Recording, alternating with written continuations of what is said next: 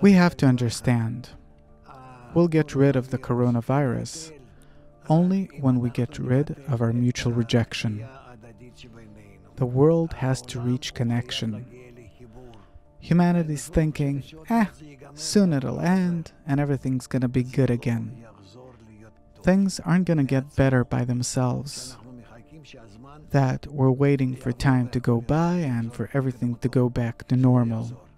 It won't. Only to the measure to which we come closer to one another, in the simplest things, even a bit. Only this way will we reach a better life, a healthier life. And until then, everything will only get worse. More people will get fired, more businesses will be closed, people will sit at home, they'll barely have money for food, and everything will go into freeze.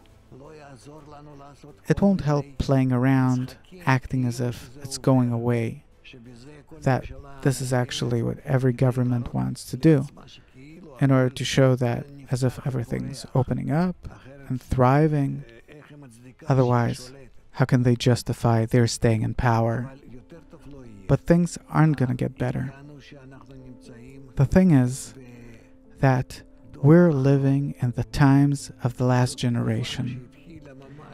It's a period that started a few years ago, especially since 2010, even 2015, 16, and now it's being revealed in practice.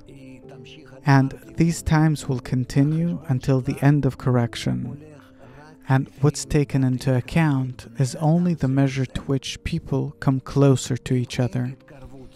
If people don't come closer, in a good way, then life won't get better.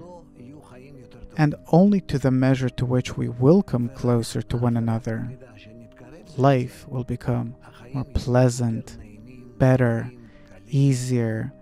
There will be more food, and we'll have the ability to fly and have a good time. We'll have everything to the measure to which we open our heart to one another.